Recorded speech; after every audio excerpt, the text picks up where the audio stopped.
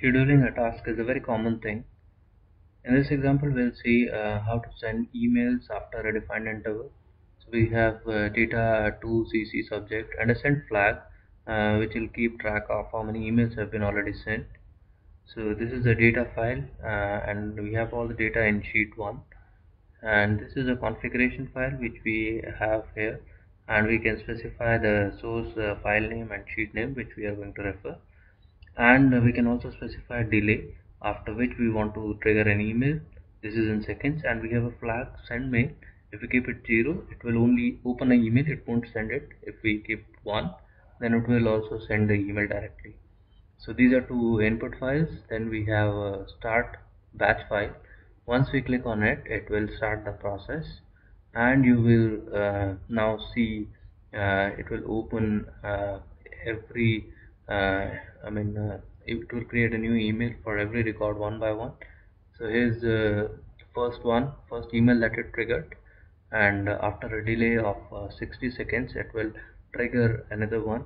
So this is just one example. You can schedule any task after any defined interval which you see repetitive. That can be doable, and that can be done in this approach only. And you will see that the second record, it is going to launch an email or open an email for that one also very soon. And it will also update the flag value of send mail in that Excel data sheet only. So uh, as and when it keeps on sending emails, it will update that data over here. So shortly the email must appear. Here is the second one we have here. Now let's stop the process. To stop it, it is very simple. We have another batch file kept in that folder, that is stop.batch. Once you stop it, this process will stop. And if you open this Excel file, you will see for the first two, it has already sent an email and that flag value is 1.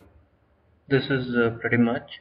So if you have any such requirement, feel free to write to me at excel.microca@gmail.com, or you can call me at this number.